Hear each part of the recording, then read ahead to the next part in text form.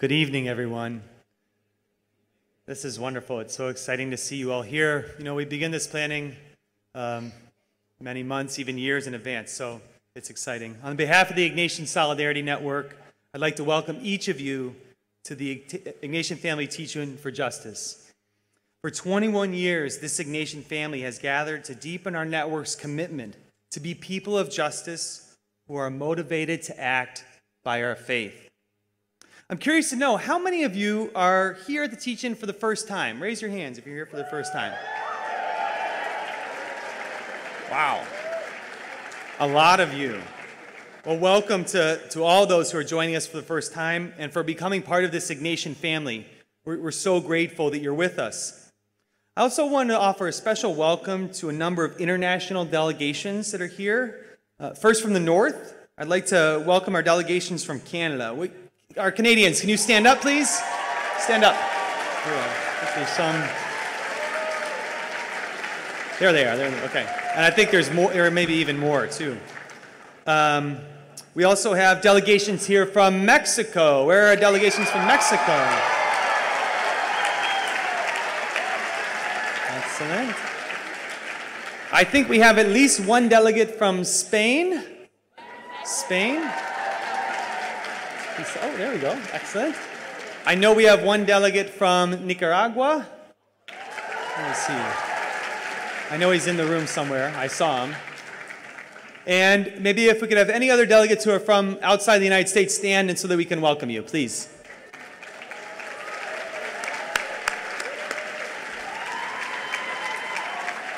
Thank you. And we also have some special delegates from El Salvador, from the Jesuits University of Central America, the UCA. I'm excited to welcome Carla and Carlos, who deserve... Where are they? Here they are.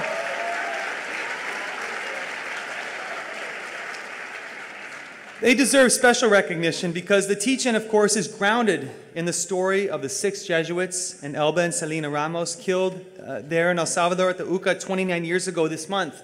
So thank you to both of you for your presence, which helps us to continue to illuminate that story. We're really grateful that you're here. I'm also excited to welcome the many delegations from institutions that are sponsored by other Catholic partners outside of the Jesuit Order of Priests and Brothers who've come to be with us, who've come with an open heart to explore faith and justice with us in this Ignatian tradition. Thank you to all those universities, high schools, and parishes who are with us, especially those who have come for the first time. Let's give them a round of applause. Thank you.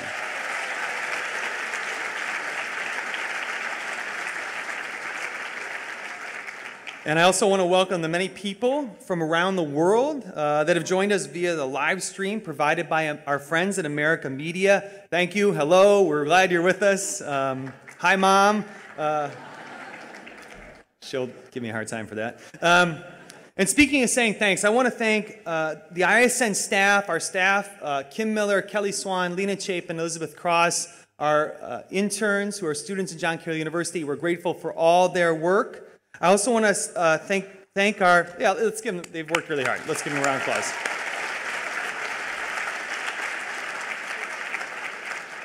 We have a steering committee of nearly 30 people who help begin in January making all this happen. So we're so grateful for all the work they've done over the past months to prepare for this weekend. Thank you to each of them. Now in your program, you will see a list of sponsors. These are institutions that value the faith and justice mission of the Ignatian Solidarity Network and have committed to partnering with us to put on the Teach-In. So I want you to take a look at that list of sponsors. These include our Xavier level sponsors, Be the Light Youth Theology Institute at Canisius College. There they are. Commonweal Magazine, Creighton University, the Just Employment Project and Kalmanovitz Initiative for Labor and the Working Poor at Georgetown University, International Samaritan, Villanova University, and Xavier University. We also have some Loyola sponsors. Our friends from Contemplative Rebellion, Ethics Merch, the Jesuit Conference Office of Justice and Ecology, the McGrath Institute for Jesuit Catholic Education at the University of San Francisco, and Sojourners. And our Magis sponsors, America Media, Boston College School of Theology and Ministry, the Jesuit School of Theology at Santa Clara University. So thank you to all those sponsors. There are other sponsors that are in the program book as well. We're also grateful to our program advertisers and all those who've helped to generously make this happen. Without this support, we couldn't make the Teach-In happen. So we really, thank you so much. Now, when we first gathered 21 years ago, we did so in a tent on the banks of the Chattahoochee River in Columbus, Georgia. Our location and intention in gathering was to build on a growing movement of people seeking to call attention to the U.S. role in torturing and killing hundreds of thousands of innocent people throughout Central and South America, including the murders of the El Salvador Uca martyrs that I mentioned earlier, Saint Oscar Romero. That sounds very nice, doesn't it? Sisters Dorothy Kazel, Ida Ford, Mara Clark, and laywoman Jean Donovan. It was graduates of a U.S. military school for Latin American soldiers, then known as the School of the Americas, and later renamed the Western Hemisphere Institute for Security Cooperation, that provided training to soldiers who would return to their countries and often become some of the most grievous human rights violators of their time. The founder of the Teach-In, a gentleman named Bob Holstein, who was a former Jesuit turned lay person and lawyer, was moved by the deaths of the martyrs and inspired to act, seeking to create a way that the Ignatian family could come together at the gates of Fort Benning and call attention to our country's role in the harsh and violent reality of Central America. And look where this tent is today. It's no longer a real tent, of course, stuck in the mud of Western Georgia. Instead, it is a tent of ideas, thoughts, stories, dreams, hopes, prayers that we are each part of. 2,000 people gathering together to learn, network, pray, and act for justice. And this is just the beginning, because now you are part of this Ignatian family for life, joining with tens of thousands of people who stand for justice together through our in-person programs, online campaigns, and much more. You're all part of this Ignatian family, and we're so glad you're here. And of course, we gather at a pivotal time for this country as we reconcile and seek to overcome the realities of racism, xenophobia, mistreatment of our earth that impacts the most vulnerable, marginalization of people because of their gender, sexual identity, or immigration status, and many other forms of injustice that degrade the dignity and beauty of human life. As a community of faith this weekend, we will memorialize the lives of the martyrs killed in El Salvador because they were faithful people, as well as the lives of so many others who've been victims of hatred, of violence, and injustice, including those who lost their lives last weekend during the attacks at the Tree of Life Synagogue in Pittsburgh and at the Burnett Chapel Church of Christ in Tennessee. Here at the crossroads, we will make space for pain and for healing, and we will also move forward with the momentum towards justice, beauty, and hope necessary in our shared work to overcome injustice in all its forms.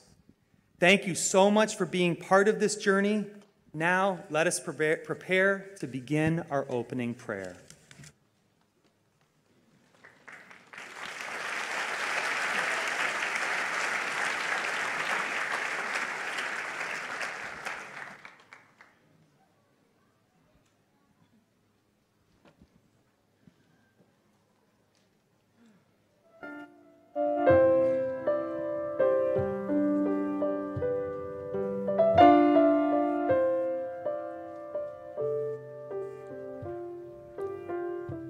We are at a crossroads. What are we to do about the state of the world? All of us have arrived here, tonight, together. We have come from suburban towns to urban downtowns, high schools, colleges, parishes, and nonprofits. We are newer to the work of justice. We are more seasoned in the tireless fight for human dignity. Many speak English, others speak Spanish, French, Tagalog, and other languages. we gather tonight as individuals, making up one body.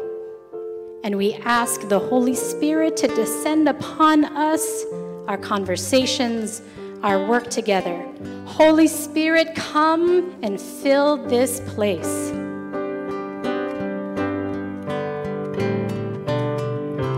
Holy Spirit, come and fill this place. Bring us healing and your warm embrace. Show your power, make your presence known. Holy Spirit, come fill this place.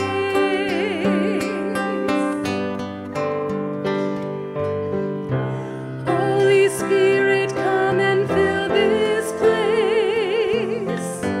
Bring us healing and your warm embrace. Show your power, make your presence known. Holy Spirit, come fill this place.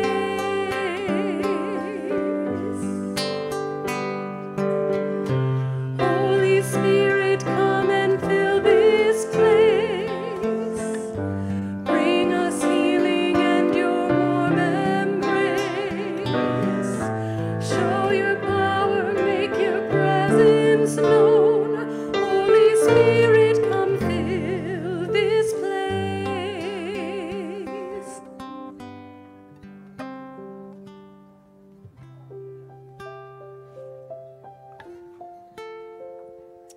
I am a high school student with the ambition to change the world. I bring with me a prayer for unity. I am compelled to work for justice in order to gain equality for all. My faith tells me to stand for what I believe in, even if I am left standing alone.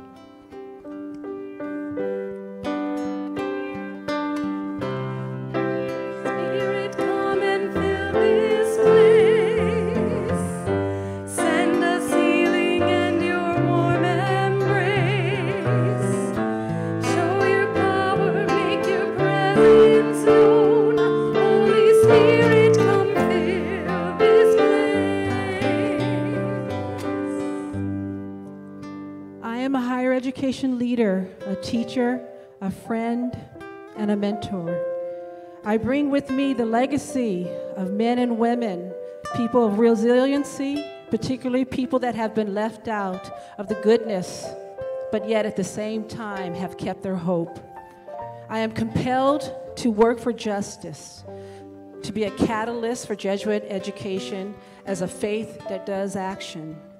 And my faith tells me that love has the power to discern, that it has the capacity to help us understand, to reconcile, to tell the truth, and to heal all wounds.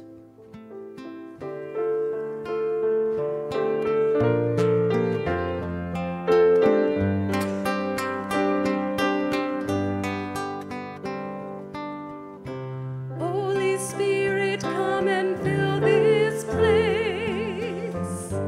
Bring us healing and your warm embrace. Show your power, make your presence known. Holy Spirit, come fill this place.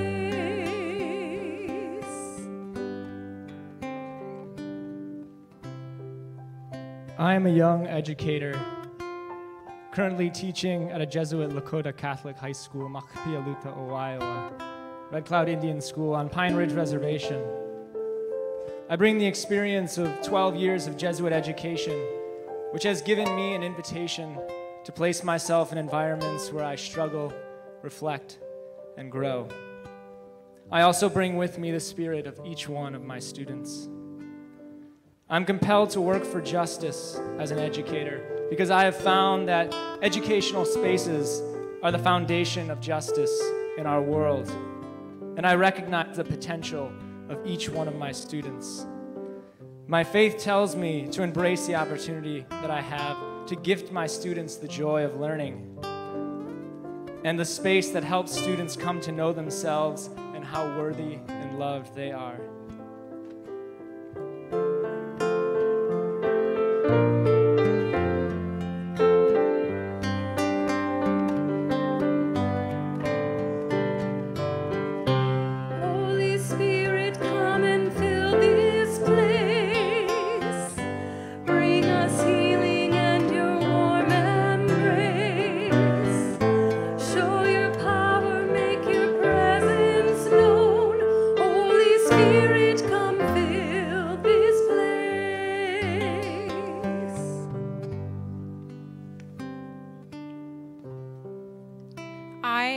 first-generation Latina college student at Seattle University.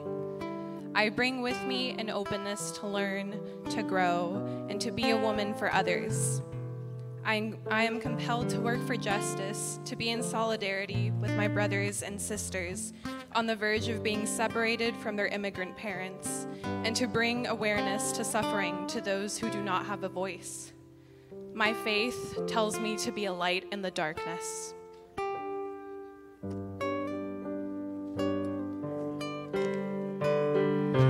Holy Spirit, come and fill this place. Bring us healing and your warm embrace. Show your power, make your presence known. Holy Spirit, come fill this place.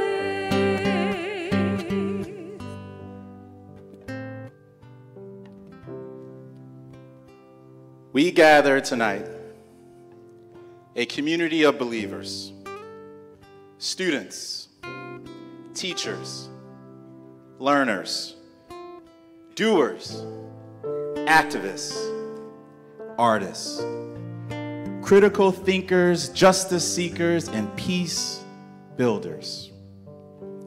In the letter from Paul, we hear this: this Spirit's presence is shown some way in each person for the good of all.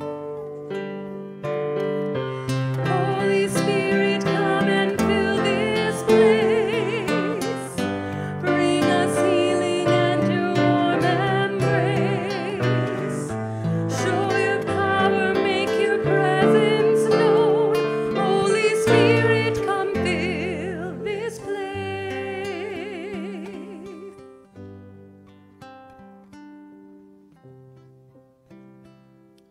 Dear Lord, I pray for the unity of all who are gathered here today. We raise each other up through our unique differences and richness of race, gender, sexual orientation, and faith. We are all here to make a difference in today's world. I pray that our voices be heard as we strive to be the change we wish to see. As Jesuit-educated students, we pray that our voices will be heard as we lift them up in this space of prayer. Holy Spirit, come and fill this place. Bring us healing and your warm embrace. Show your power, make your presence known. Holy Spirit, come fill this place.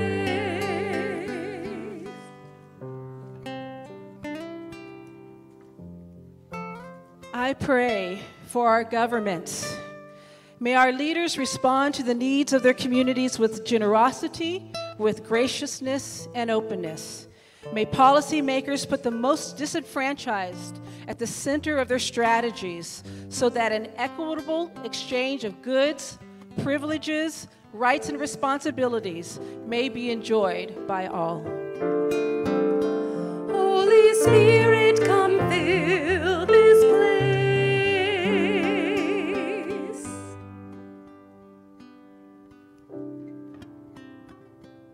I pray for educators, faculty, staff, and students of the schools present, that we have our eyes, ears, and hearts open to the grace of this weekend, and that we recognize that the schools we return home to can be spaces to continue the conversations from this weekend.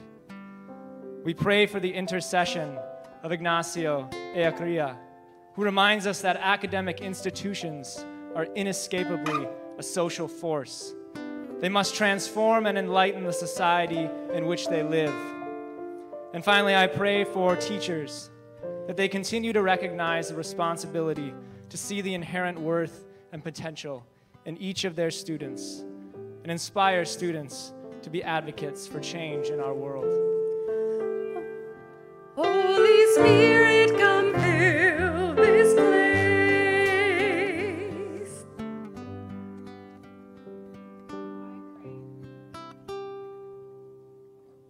Pray for freedom and liberation of all peoples, for those who are incarcerated, to those who may never cross paths with our criminal justice system. We pray for peoples who continue to be oppressed, marginalized, shunned, and unjustly excluded. Free us, O God, from the temptation to live our lives over people. Help us offer freedom and life to all. Holy Spirit, come fill this place. Compassionate God, you call us to yourself and to one another. Remind us this weekend how we are asked to follow your ways in this broken world. Grant us perseverance to stay the course of justice and truth while growing in compassion for each person beside us. Strengthen our resolve to truly encounter one another with an intention of peace and curiosity. Grant us the courage to reach out, especially when we feel we are the ones who need to be reached out to. Help us step out, step up, and allow the Holy Spirit to work. Holy Spirit, come fill this place.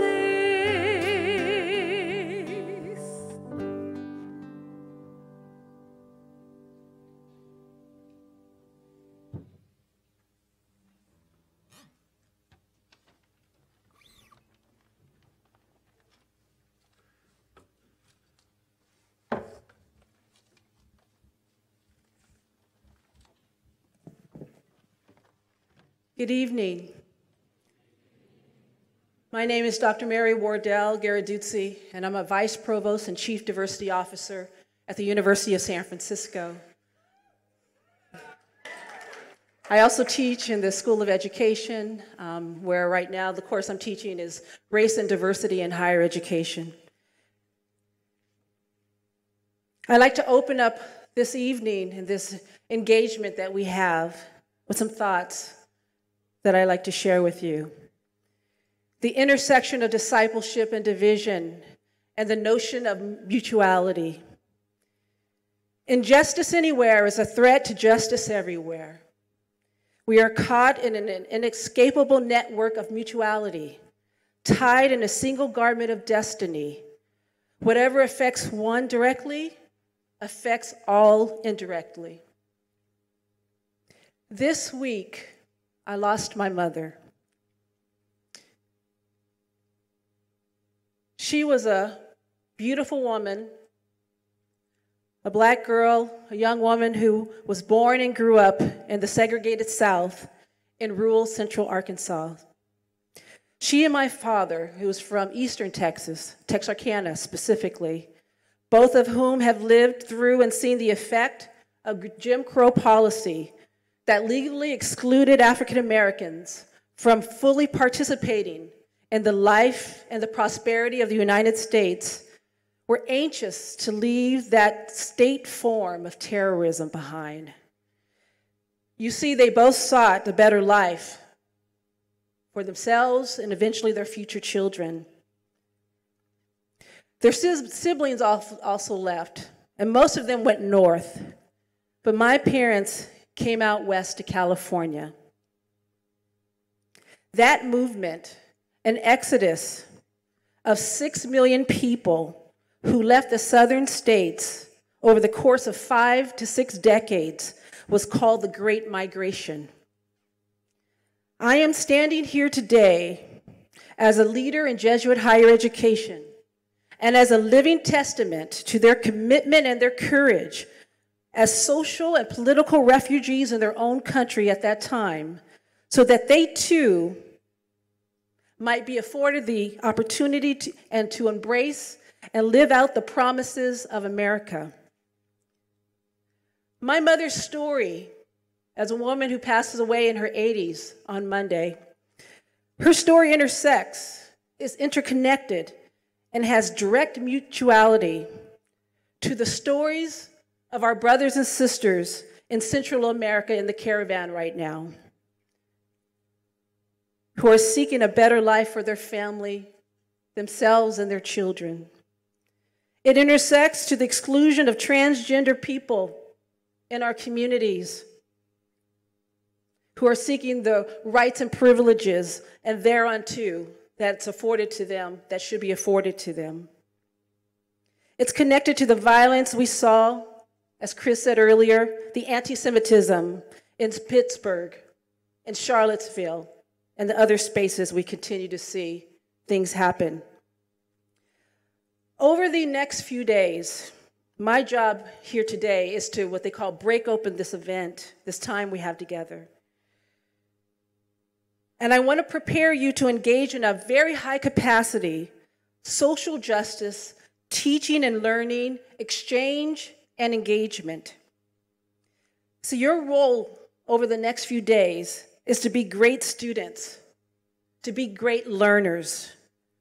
Your job is to listen generously, to open your heart and your mind to new thinking and new ideas that might be disruptive.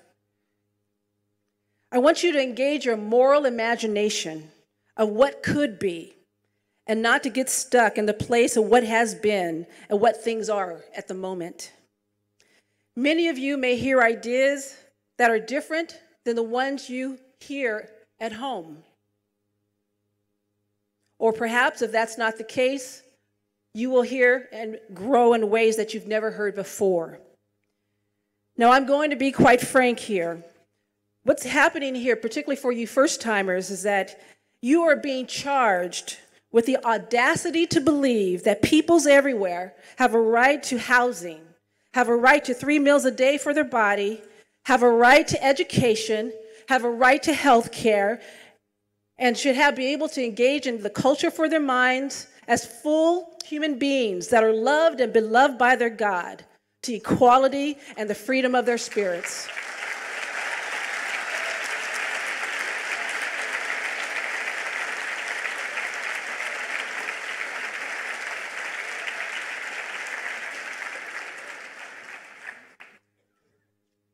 Although I will be returning home early, I won't be able to be with you for the whole weekend. As we prepare, my sisters, my mother's siblings are traveling from all over the country, the ones that can, cousins, for her formal burial and homegoing later on next week. But I stand here today to honor my mother's life, her spirit, and her freedom, all of which are very much alive in me and the work that is happening at this place and at this time. Yet I'm here to also caution you that the legacy that she has left behind, as well as so many other social justice workers, is at risk of threat. I want to make it plain to you what our theme of discipleship at the crossroads means. And I want to offer it through the lens of intersectionality and what that means at this unique time of societal division and the notion of mutuality that Martin Luther King talked about in 1963.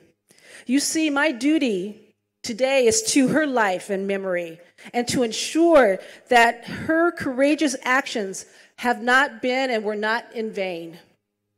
My mother's story and her freedom intersects and is mutually conditional to the freedom of the migrants everywhere, to the freedom of undocumented students on our campuses and in our communities, to the freedom of transgender and LGBTQ students and their rights and full inclusion, to the freedom of students of color who have been historically underrepresented and continue to be marginalized in society and now oftentimes on our campuses, to the freedom of the people of religious orders and the people of faith everywhere who seek to assemble and serve God in peace and solidarity.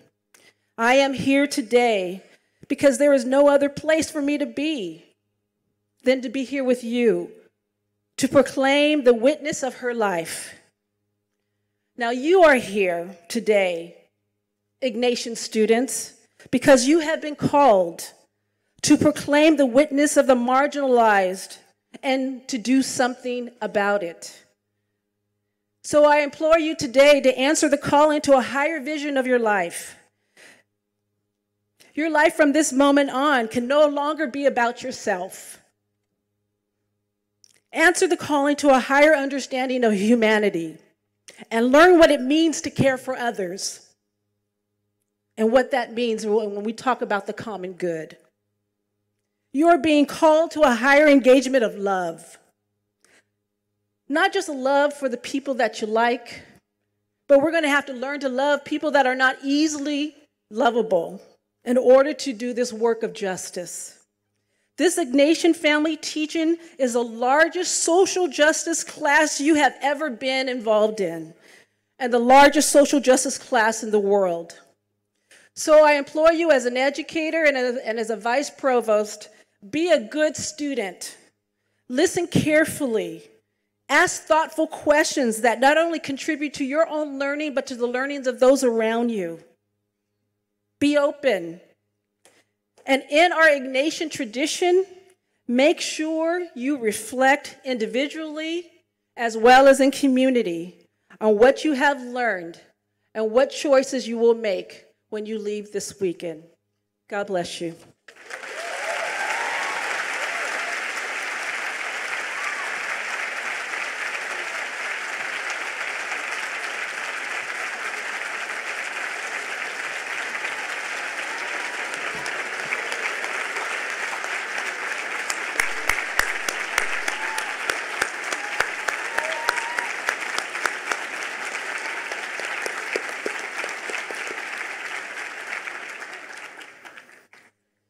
Thank you, Dr. Wardell, for breaking open our theme and challenging us to more. Now we will hear from our first group of Ignatian Network speakers. Before we hear from them, though, we have a lot of folks standing in the back, so if you could kind of squeeze in and make some space if you have any space in the middle. There's also some space in the front up here on both sides. Thank you for that. Our first three Ignatian Network speakers our first Ignatian Network speaker is Ayari Moore from Xavier University. Her talk is titled, "To Journey Together, We Must First Journey Separately." Then we'll hear from Elizabeth Fahey from Holy Redeemer Parish. Her talk is entitled, "God's Inclusive Love Proclaimed Here."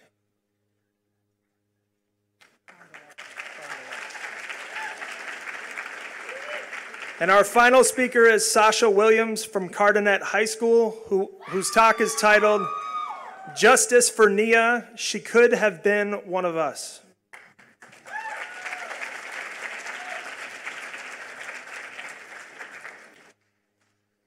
Good evening, everyone. My name is Ayari. I'm a senior at Xavier University. So this theme for this year is how can we take a journey together as an intersection of communities? But today I would talk to you about how we must first journey separately. During a Dorothy Day immersions trip to St. Louis, we met with Pastor Tracy Blackman. She said something that resonated with me. She said, in order for us to address racism, we can't just work together as Black and whites collectively. But the Black community has to focus on issues in the Black community, and the white community has to focus on issues in the white community. What she said didn't make sense to me at first, but I've had time to reflect over her statement, and so I will share my interpretation. I grew up in the west suburbs of Chicago, where all my neighbors were middle-class white families. In school, I was usually the only Black kid in my class. I graduated with 6 Black classmates out of 502 students total. I knew that I didn't quite fit in, but I tried the best that I could. I knew that I was Black, but I didn't know what that meant. It wasn't the case that I didn't know the richness of my culture or my people. I just didn't know myself. So I've immersed myself in my Blackness, and in doing so, I gained self-love. A critical starting point for the Black community is for us to regain our self-love. So I've written a love letter to my community. Dear brothers and sisters, we have to start loving ourselves again. We have to find our purpose and our passion to fight for what is right and stop being distracted by celebrity drama. We need to pay attention. But most importantly, we need to stop feeling sorry for ourselves. We can't be upset for 5 minutes and expect change. If you're unhappy with the way that we are treated in this country, then get up and do something about it consistently. It doesn't matter if you're light skin, dark skin, brown skin. Stop competing with one another. Competing with each other has gotten us absolutely nowhere. Change begins in the masses. And until Black people realize that, we will get nowhere. We have to be able to break ourselves down to the bare minimum, hit rock bottom, and we either accept the way that things are or we change them. A friend asked me, "Why are you criticizing your own people?" Because I realized I loved myself and my people too much to sit back and let things continue on the way that they are. Now, a year ago, I would have never done a speech like this or even thought the way I think now. But I've immersed myself in my Blackness, and in doing so, I have gained my self-love, and I have loved every second of it. I am willing, by any means necessary, to bring my people up and out of our situation. In the words of Angela Davis, I am no longer accepting things I cannot change. I am changing things I cannot accept. Because if the Black community doesn't do for itself, no one else is going to do it for us. Love your sister.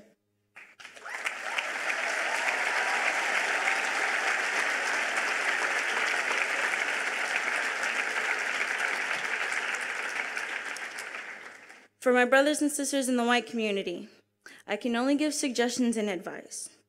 For a person of color, talking about racism is exhausting. It's time the white community do some legwork.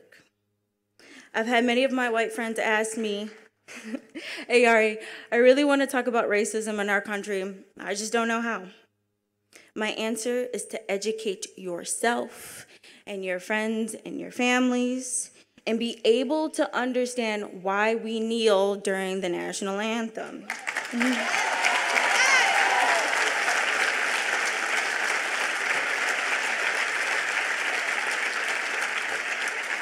It starts by reading a book, watching a documentary about slavery, Jim Crow, the new Jim Crow, mass incarceration, and critically analyze the issue. Then take what you've learned, share with others, and start a meaningful discussion.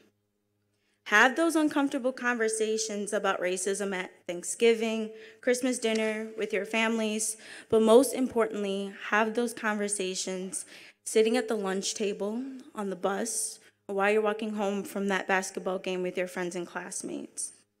But also, educate yourself on the richness of Black culture, our resiliency, food, clothing, hairstyles, music, and dances, just to name a few. I want to encourage all of you to engage in conversations and relationships with all types of cultures and populations of people in the community. Get out of your comfort zone and seek to understand that thing, culture, or that person.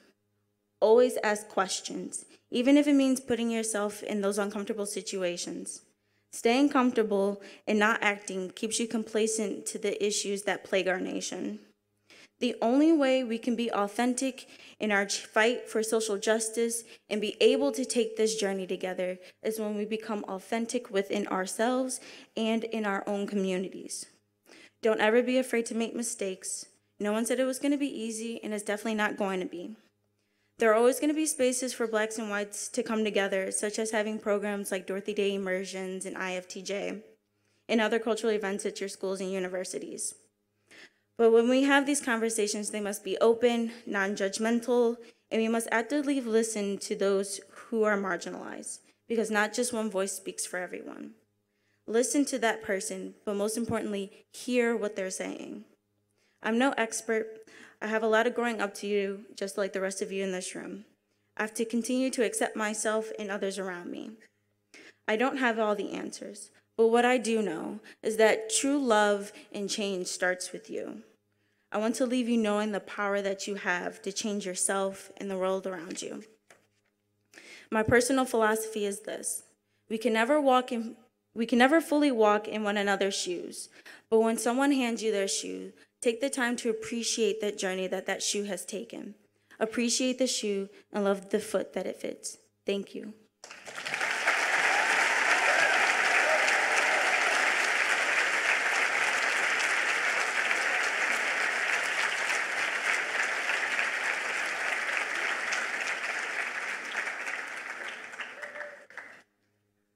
Hi, everyone.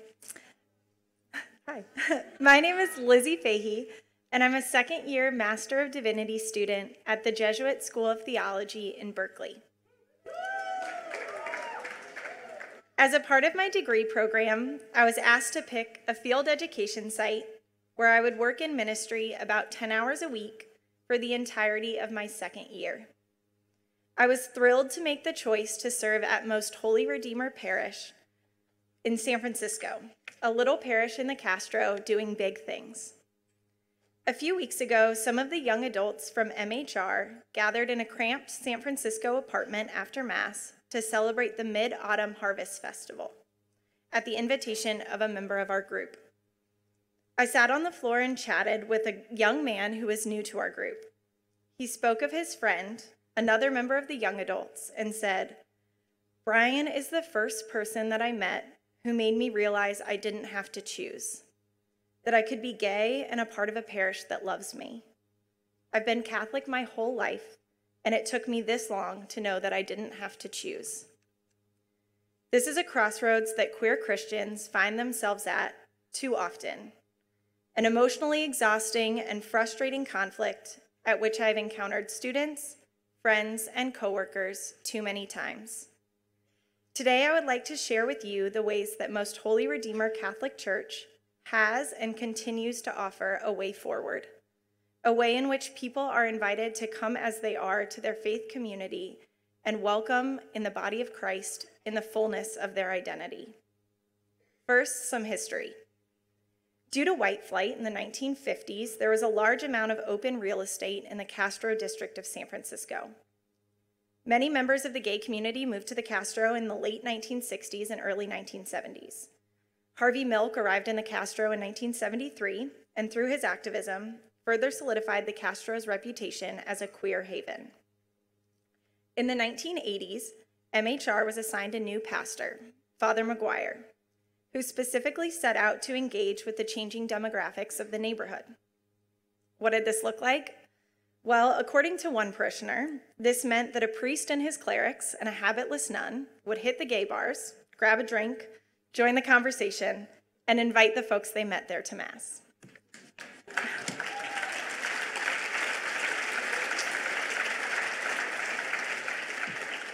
And people started showing up.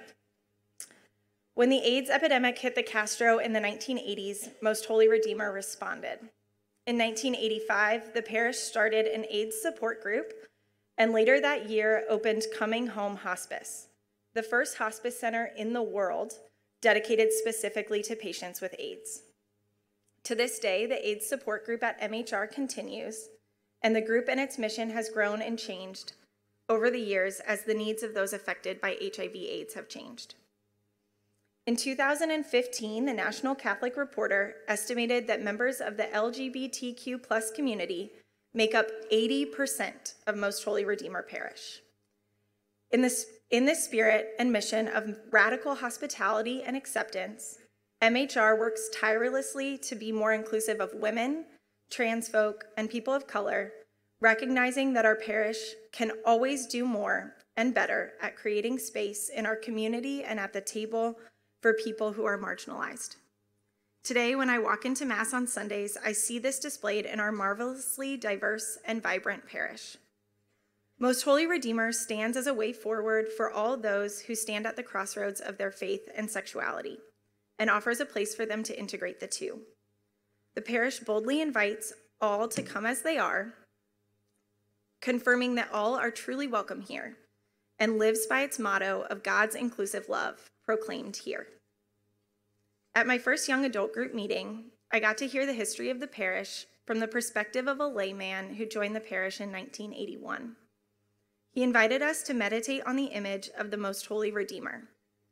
the Holy One who compensates for the faults of others and who regains through payment possession of that or those who have been taken.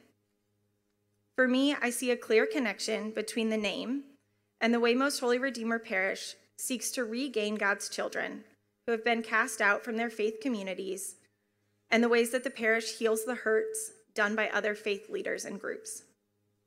As a whole, the Catholic Church has a lot of work to do to compensate for the faults of its past and present. There is so much in the church that seeks to be redeemed. Most Holy Redeemer is doing its small part to help in that effort. My hope for all of us is that we can be members of a church that never makes us feel as if we would have to choose between our sexuality or any other part of ourselves that makes us who we are and our faith. My hope is that we can be a church that means it when we say that all are welcome here. A church...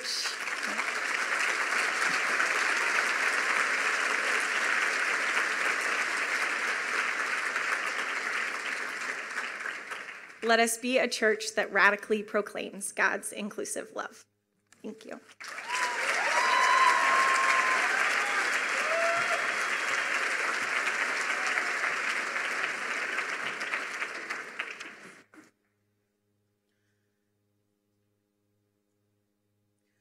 Once upon a time, in a faraway kingdom known as California, a little girl was asked a simple question.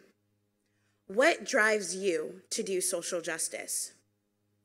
Ever since then, something sparked inside of her, not only to make an effort to fight for herself, but to fight for others.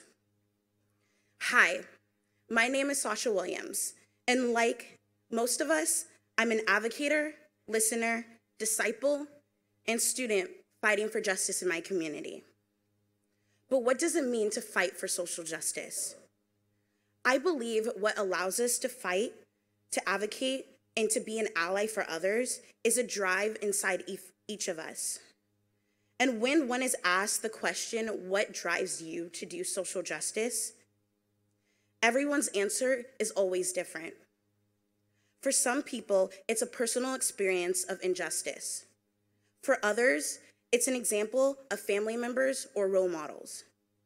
And for most of us, it's a feeling of moral responsibility as a child of God. No matter how you tell your story, each reveals the true reason why we fight and do what we do. I believe my story is driven by my environment and personal experiences of being raised in a both white and Black community. At the early age of 8, my parents sat down and gave me the talk. No, not the classic birds and bees talk, but the talk and understanding what it means to be Black in America. Especially for me, as a young Black girl who lived and went to school in an all-white community, but spent most of my free time and did most of my activities in sports in an all-Black community. As I grew up navigating these communities, I started to realize the challenges of what it truly means to be a Black woman in America. For a long time, Black women have been pushed down to be the double negative. By that, I mean facing problems both as a woman and as African Americans. In my own personal experiences and seeing the pressures of being a Black woman and also seeing close family members and friends, I developed a passion and a drive. Throughout my teenage years, I continued to advocate for the needs and resources of young girls of color. And I thought I was doing everything right. I thought I was speaking out. I thought I was creating policies until one summer day. On July 22nd of 2018, 3 African-American sisters, Nia, Latifah, and Tasha Wilson, walked onto BART, or the Bay Area Rapid Transit, the local public transportation system connecting both the urban and suburban areas of the Bay. It was a late afternoon, and like thousands of other commuters, these 3 girls were on their way home after a long and busy day. As they got off the train station at MacArthur in Oakland, they were brutally attacked. One sister was stabbed and suffered critical injuries, while another sister, 18-year-old Nia Wilson, was slashed at the throat and murdered by self-identified white supremacists.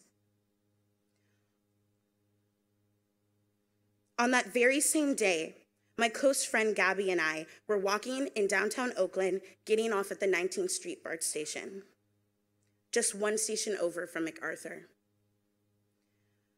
The next day, when Gabby and I found out what happened to Nia and her two sisters, we were completely devastated. And to be honest, we were also enraged. We thought how it could have been one of us, or how it could have been any other of our Black girlfriends continuously riding BART.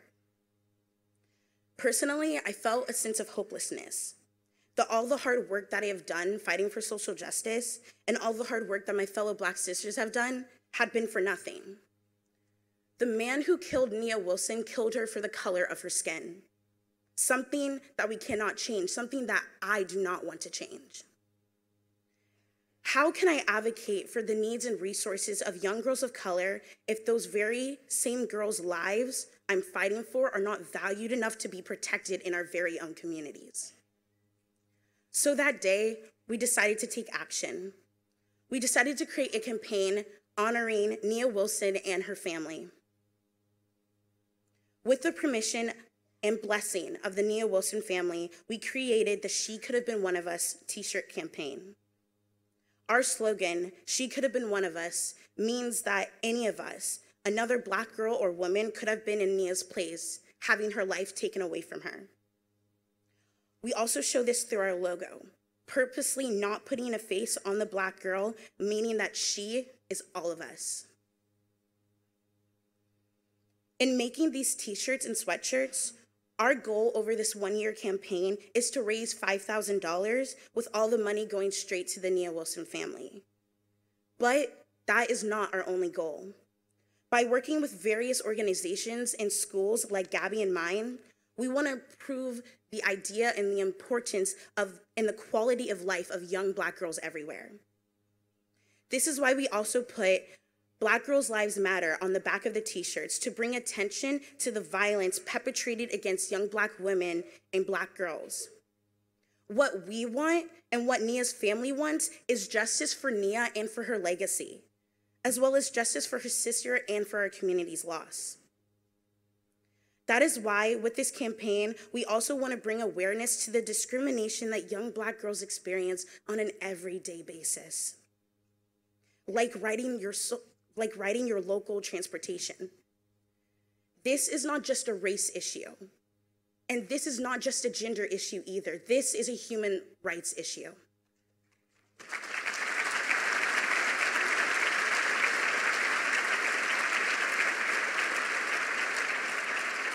As young student advocates, we need to share and tell the stories of what happens in our communities. Social justice and social advocacy is nothing without recognizing that we are all connected human beings. We all have complex stories and lives in trying to create a better world with dignity and freedom. This conference brings students, teachers, and so many others from different places and communities. And because of this, we all have different stories that we want to share and different stories that we want to fight justice for. My drive and my story led me to develop a passion for fighting for young Black women and now fighting for the safety of young Black girls. Because of this, it allows me not only to share my story, but to share Nia's story as well. And in the words of my partner, Gabby, the Nia Wilson campaign represents elevating the voices of young girls of color. Too often, our voices and stories go unheard. Wearing these t-shirts and shirts represents unity, solidarity, and hopes that we can push our country in the direction for a better tomorrow. But just because we all come from different roads doesn't mean we can't listen, share ideas, come together, move apart, and fight for each other's causes and issues. For me and my partner Gabby, we want to fight for Nia and for the safety of young Black girls everywhere.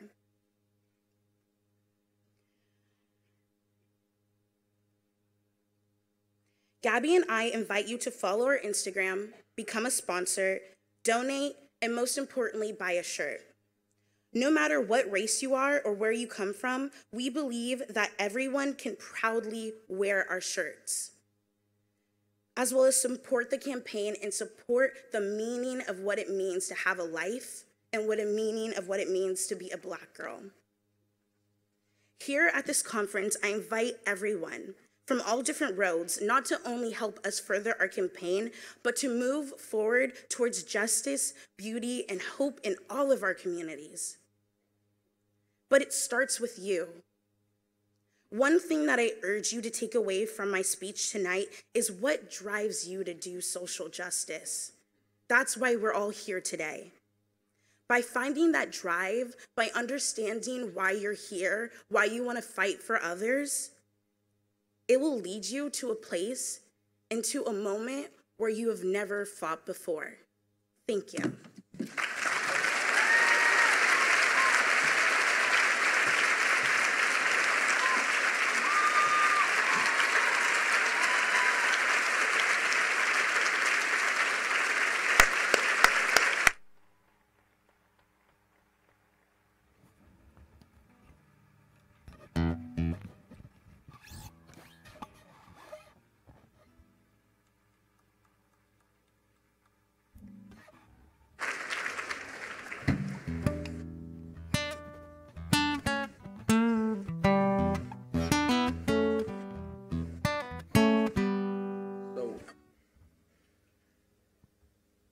Bueno, thank you very much for all that wisdom. So, as a Chicano, I want to offer a tribute, a song that I learned in the road of justice work. I want to offer as a Chicano this song that I learned from the African American community, because African American community is teacher, not just these areas that racist society wants to put it in of entertainment or this or the other thing. Offer this. So today I want to focus with you guys a song that I learned and I've been doing as a Chicano as a tribute, because we learned it in the process of understanding the Underground Railroad. And this was a code song. We've sung it here all the time. Every year we sing it.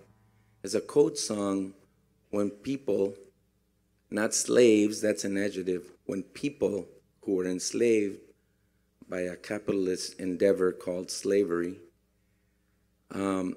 were fighting for their freedom, were organizing in many ways. And I adapted because we learned and we created a version of the Underground Railroad called Sanctuary Movement. And we've continued in that space. So it's taken from the book of Isaiah. It's a song that you all know called Wade in the Water. Wade in the water, children, wade in the water. God's gonna trouble the water. God's gonna trouble the water. Together now. Wade in the water. Well, wade in the water, children. Wade in the water. God's gonna trouble the water. Well, God's gonna trouble the water. Now who's that yonder dressed in red? God's water. Must be the children Elijah led. God's gonna trouble the water. Whoa. Wade in the water. Wade in the water, children. Wade in the water. God's gonna trouble the water. God's gonna trouble the water. And you know what happens at the border? They got this infrared light and cameras, and they try to scare people by showing all these people crossing the border, and they all look white in the infrared light. So I had to change a little bit of the lyrics. Go. Now who's that yonder dressed in white? God's gonna Mama be the children that crossing the night. God gonna together now. Wade in the water. Wade in the water, children. Wade in the water. God's gonna trouble the water. Whoa. God's gonna trouble the water. Now who that underdressed in black? God's gonna trouble the water. Must be our people and we ain't turning back. God's gonna trouble the water. Together, wait, wait in the water, children, wait in the water. God's gonna trouble the water. God's gonna trouble the water. God, who? God. Who is it? God is gonna trouble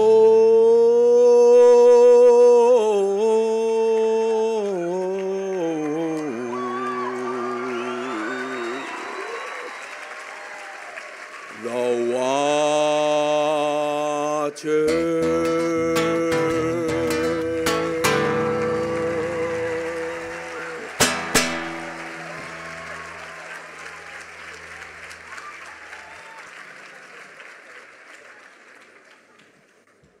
Amen.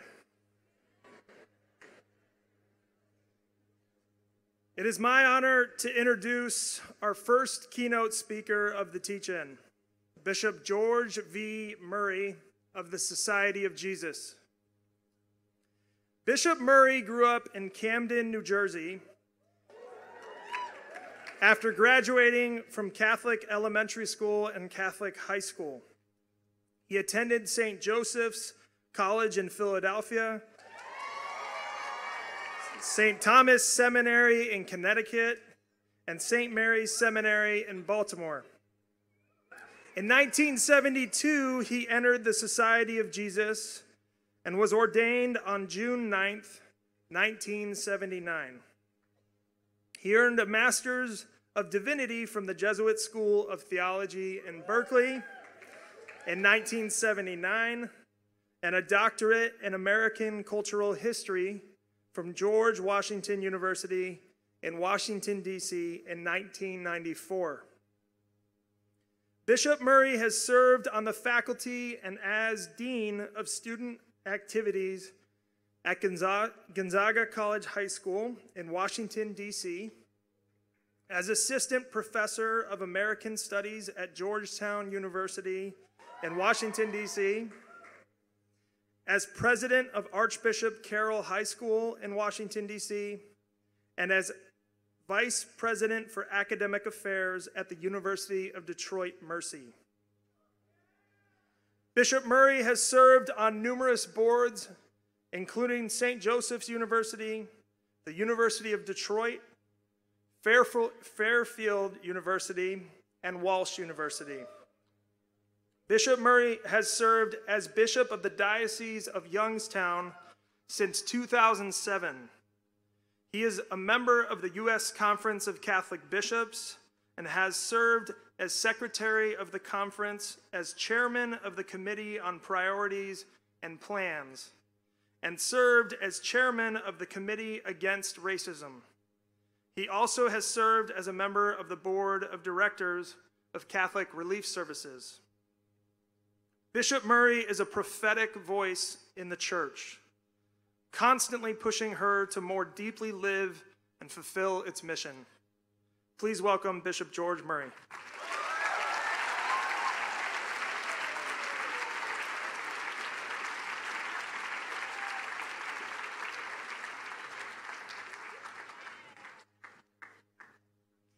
Thank you very much and good evening. I am delighted to be with you this evening because of two things. First of all, because of you. To see so many of you who are dedicated to social justice. We're caring for the poor and the needy, for caring for those who are pushed off to the margins, as Pope Francis talks about. And to hear your enthusiasm and your hope for the future is something which I will carry back to Ohio tomorrow, and I will tell people about the opportunity of being with you. The second reason I'm happy to be here is because we need to have an adult conversation about a very difficult issue, the issue of racism, an issue which has persisted in our society and unfortunately has persisted in our church. And as we go forward, we have to come together to overcome this parasite of society. Nearly 30 years ago, a Catholic organization sponsored a conference entitled Voices of Justice, the challenge of being Catholic and American in the 1980s. One of the keynote speakers was Union Theological Seminary professor and author James Cone, who unfortunately died last April. He issued a theological challenge to the Catholic Church. He said this: "What is it about the Catholic definition of justice that makes many persons of that faith progressive in their attitude towards the poor in Central America, but reactionary in their views towards the poor in Black America?"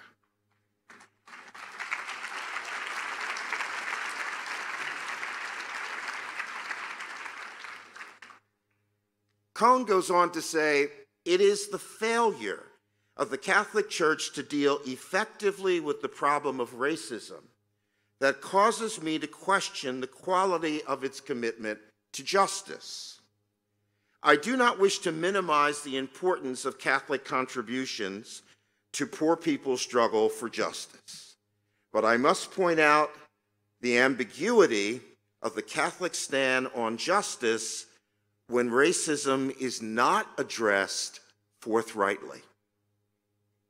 Cone's reservations concerning the adequacy and effectiveness of American Catholic reflection on racism, as directed, in his words, towards African Americans, but as also seen by other groups of color, has also been expressed by official voices within the American Catholic Church.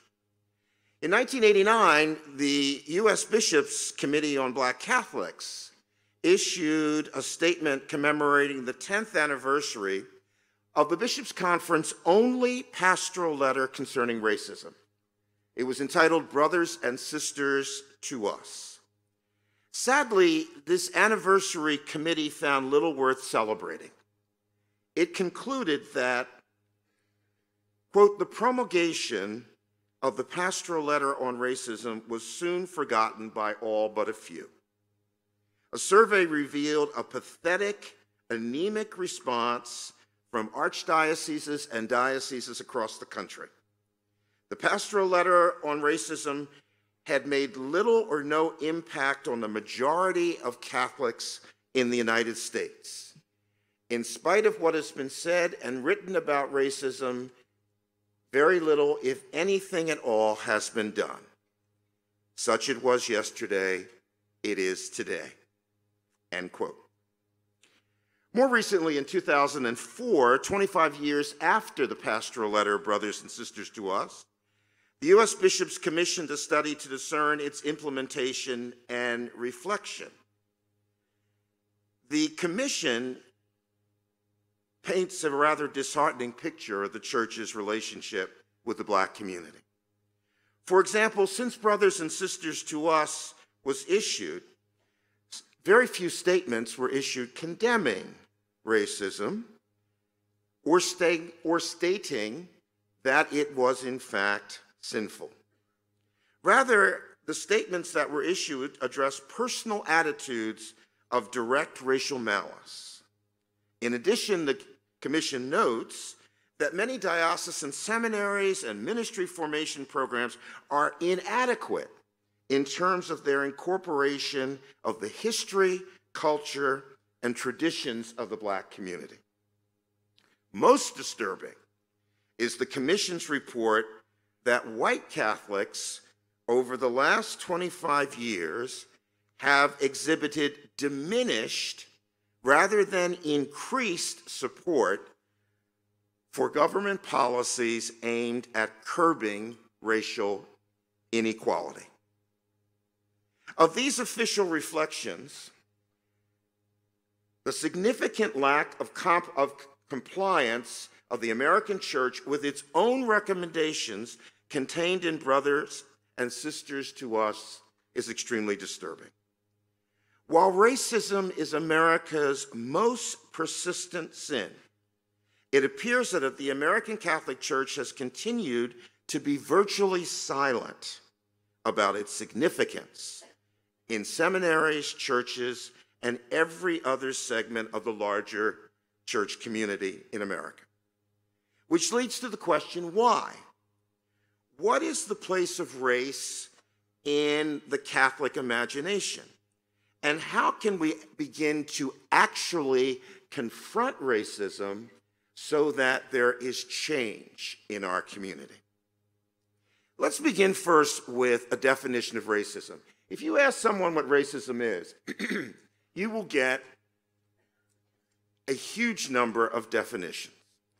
The one that I have found most effective is this. Racism is race prejudice plus power. It begins with that sense of race prejudice, that somehow one race is better than another. If you add to that power, political, social, psychological, whatever, you have racism. And racism can easily become institutionalized, as we see in our country.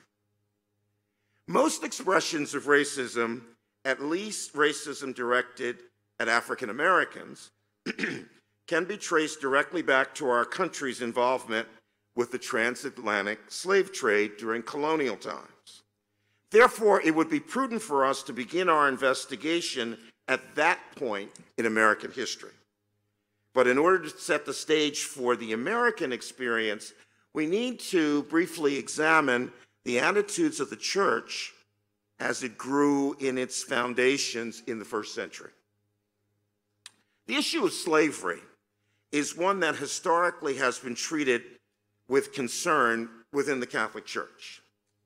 After the recognition of Christianity within the Roman Empire, there was a growing sentiment that many kinds of slavery were not compatible with Christian conceptions of charity and justice. Some argued against all forms of slavery, while others argued the case for slavery subject to certain conditions. Initially, church teachings made a distinction between what was called just and unjust forms of slavery. Unjust forms of slavery involved enslaving those who were baptized. Just forms of slavery involved enslaving those who were not. Over time, abject slavery diminished in Christian Europe, but it was often replaced with a form of indentured servitude, which in some circumstances could be just as self-destructive as slavery. But with the advent of European imperialism into the African continent, slavery again came to the fore. In response to the enslavement of people of color, Pope Eugene IV authored a papal bull in 1435. Addressed to a bishop in Portugal, he condemned the enslavement of the indigenous people who had converted to the faith.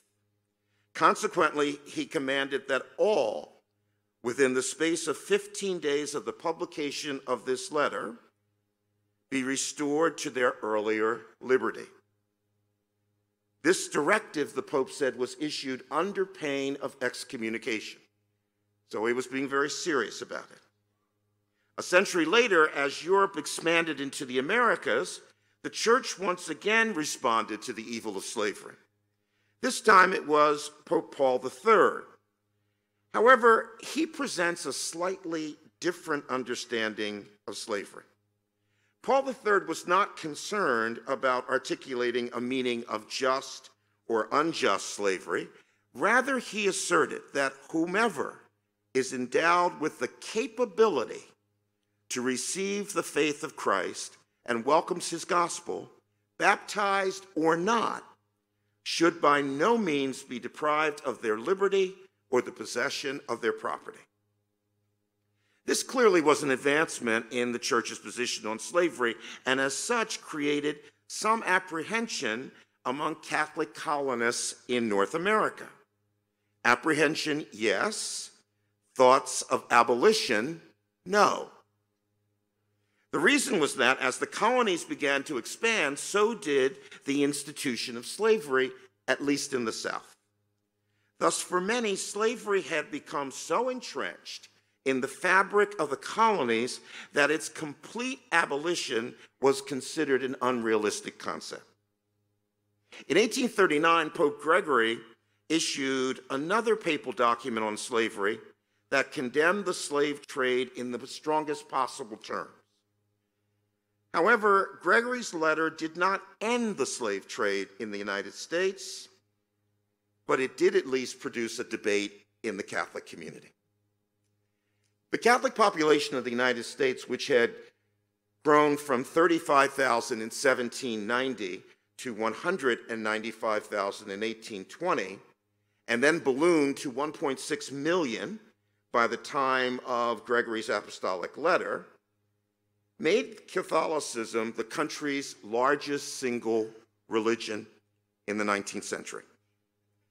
As Catholic ranks swelled, mainly as a result of immigration, arguments raged over exactly what Gregory's letter taught about slavery.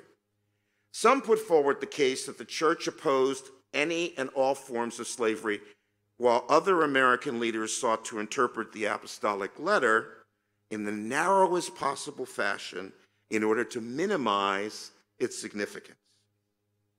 Sad to say, many bishops in the South were slave owners. For some of them, slavery was not simply an institution that had to be endured, but instead it was a blessing for Black people. For example, 4 months after the beginning of the Civil War, one bishop from Louisiana wrote a pastoral letter to his flock in which he said, quote, "The manifest will of God is that in exchange for their freedom, of which they are incapable, and for a labor of the whole life, we should give to these unfortunate ones their legitimate portion of the truth and the goods of grace, which console them in their present miseries." Considered from this point of view, slavery was really not an evil at all, but rather a means of a degraded class bettering itself. Moreover, the bishop argued that slavery was an eminently Christian work because it led to the redemption of millions of souls. Now, here it is important to point out that this negative attitude toward Blacks in the Catholic community was not unique to the South. Even in the North, the sentiments of the Catholic laity, most of whom, as I mentioned, were recent immigrants, was decidedly anti-Black. In the years leading up to and during the Civil War, and even after the destruction of institutional slavery following the Civil War, there were few white Catholics who really believed that Blacks were equal to whites. Just as their Protestant contemporaries, white Catholics bore an assumption of Black inferiority. Despite these negative notions, there was always a remnant of Catholics that worked diligently to advance race relations in the United States. One individual who was responsible for such an effort was a gentleman by the name of Daniel Rudd. By the end of the 19th century, Rudd had made himself known to both clergy and laity as the leading Catholic representative of the black race.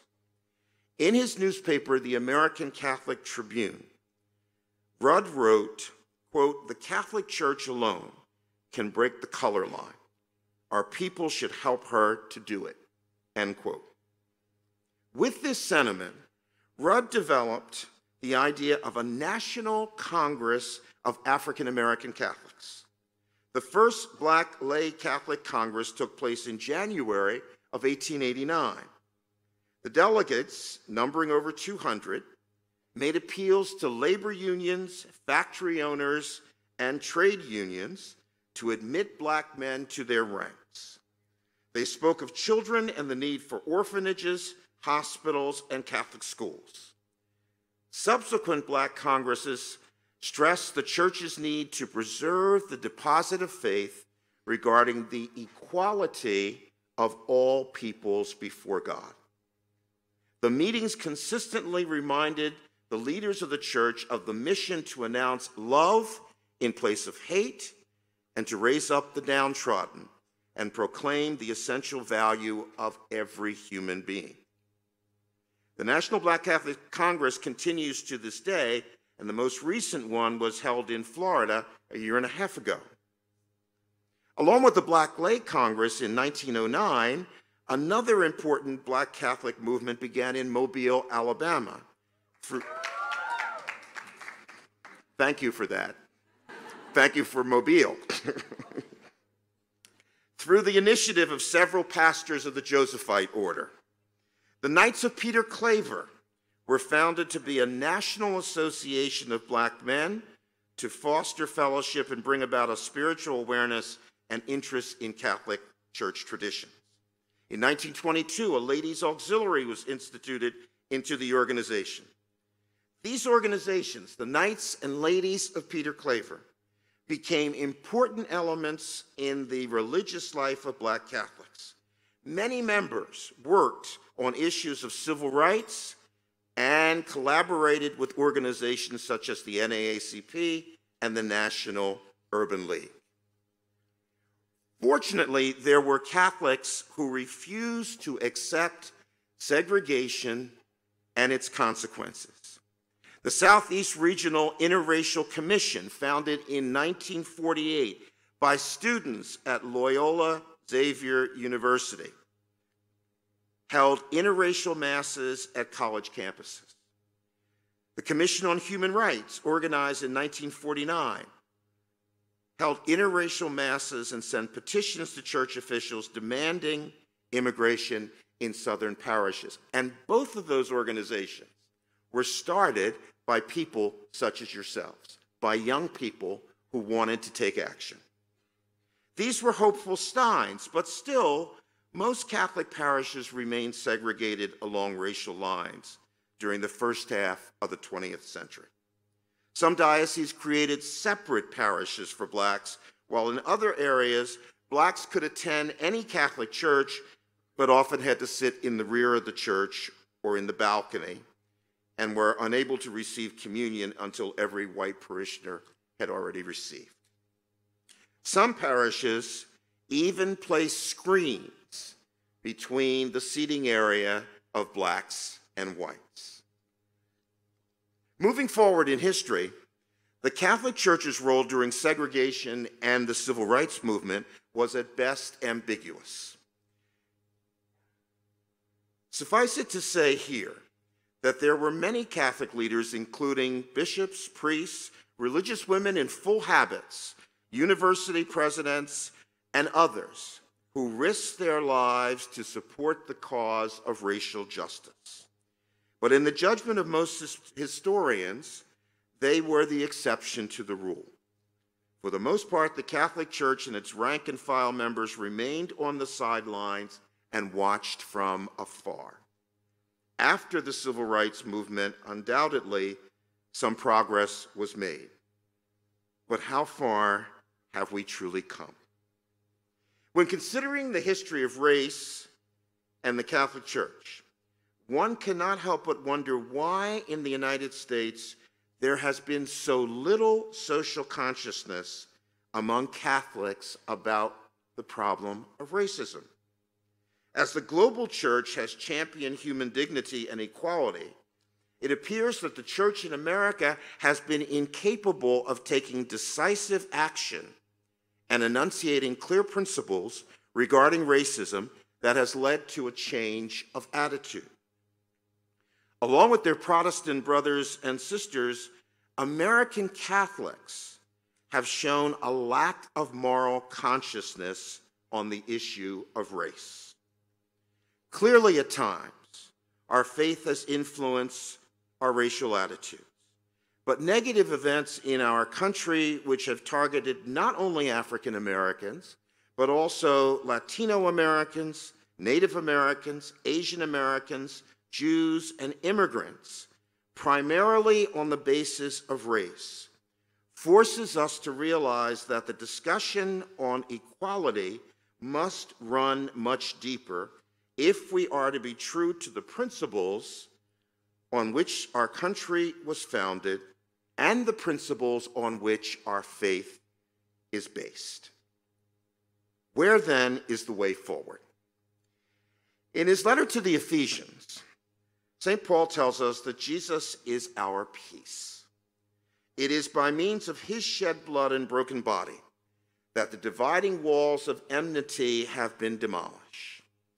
Today, the Catholic Church in America must recognize that Christ wishes to break down the walls created by the evil of racism, whether this evil is displayed publicly for all to see or deeply buried in the recesses of our hearts. If not, we are destined for history to continue to repeat itself, and once again, the Church will be perceived as a silent observer in the face of racism. On August 23rd of last year, Cardinal Daniel DiNardo, president of the United States Conference of Catholic Bishops, established a Committee Against Racism. It is the first time in the history of the conference that this has ever been created. The committee focuses on addressing the sin of racism and in our society and in the church, and the urgent need to come together as a nation to find solutions. While I realize that the task appears overwhelming, the bishops are committed to the goal of helping the church become a consistent and productive voice in eradicating this plague. Nearly 40 years ago, brothers and sisters to us asserted that racism is a sin that divides the human family and violates the fundamental human dignity of those called to be children of the same Father.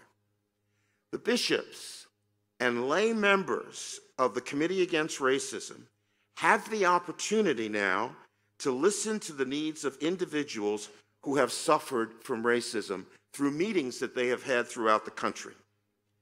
We will have the opportunity to bring together members of the Black community, Latino community, Asian community, Native American community, and all people of different races, to bring them to one table to work together to find solutions to this epidemic of hate that has plagued our nation for far too long.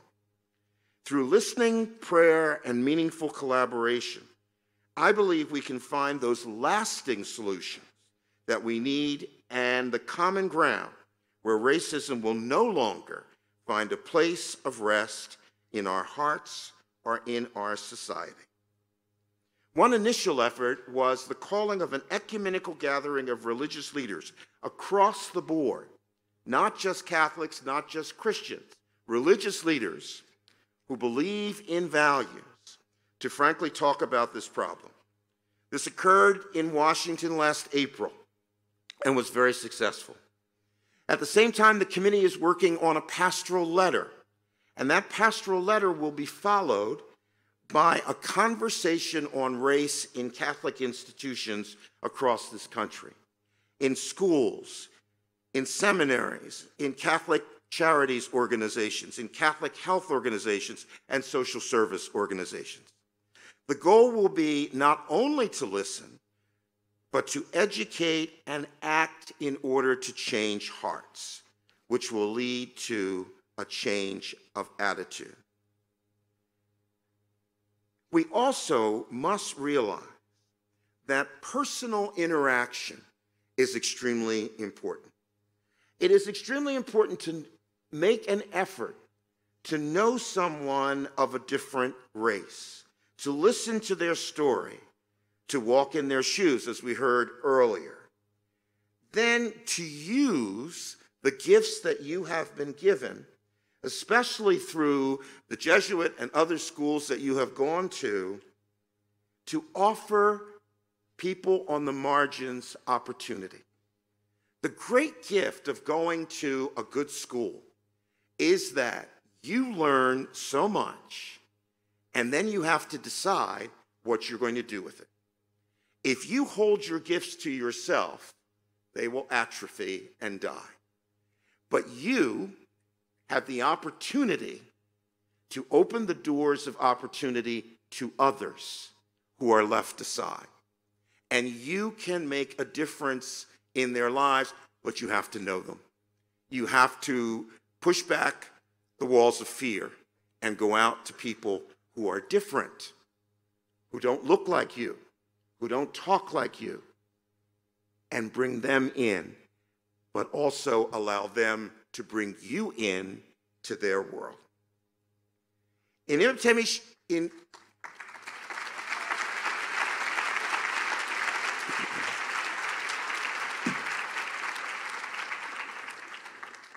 imitation of Christ, the Church's actions and teachings must unite us in an indivisible way by means of fostering a beloved community. In imitation of Christ, we, the Church, must be willing to give over our lives to the liberation of all men and women by defending the dignity and fundamental rights of every human being. In imitation of Christ, we must not fear to denounce racism and call for equality.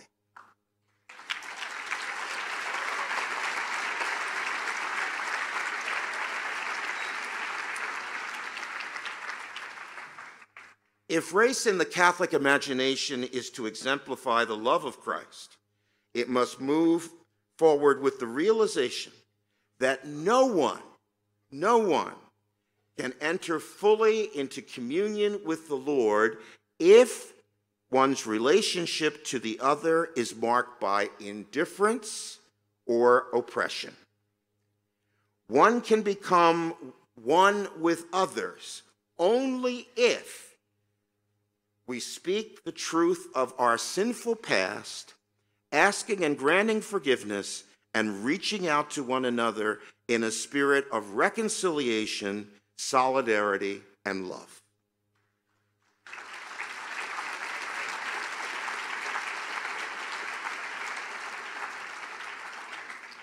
Together, my brothers and sisters, we must break the silent complicity with the social evil of racism that has marred the past and continues to mar the present reality of America. Therefore, with trust in the Holy Spirit and rooted in the courage of the saints who have lived lives of a heroic virtue, we must live that same heroic virtue and see equality in the eyes of every human being. Let us begin to see every human being as created in the image and likeness of God and leave behind the learned attitudes of superiority and fear. Thank you.